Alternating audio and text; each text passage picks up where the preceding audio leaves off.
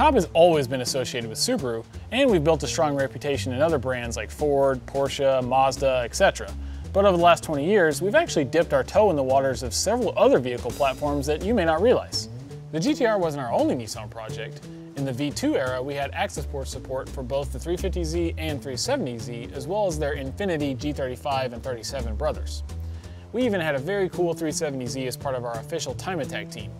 Not many brands are more strongly associated with Japanese import tuning than Honda. And for a short while, COBB dabbled in the Honda scene.